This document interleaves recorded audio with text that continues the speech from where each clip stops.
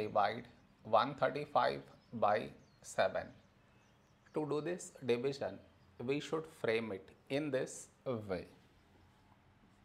135 here, 7 here.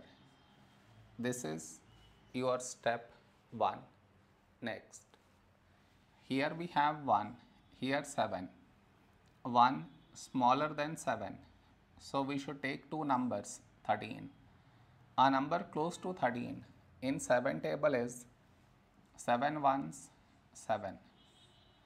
Now we should subtract, we get 6. After this, bring down the beside number, so 5 down, so 65. A number close to 65 in 7 table is 7 nines 63. Now we subtract, we get 2.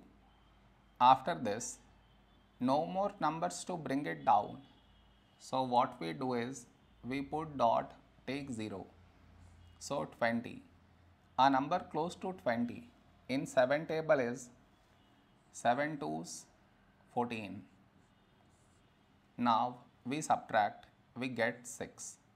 After this, we already have the decimal, so directly take 0, so 60.